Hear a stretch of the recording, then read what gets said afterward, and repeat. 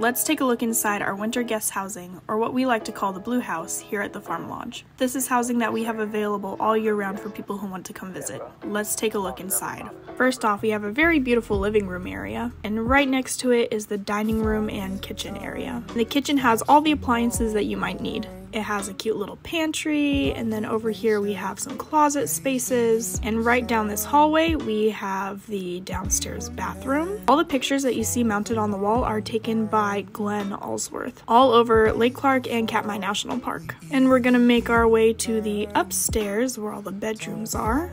There are 3 different bedrooms. The first room you're gonna see is the bathroom. It's a very nice size, and is connected to the master bedroom, but first we're gonna go into one of the side bedrooms. It has 2 twin bunks and a full-size bed. The next bedroom has a king-size bed, and then the master bedroom also has a king-size bed.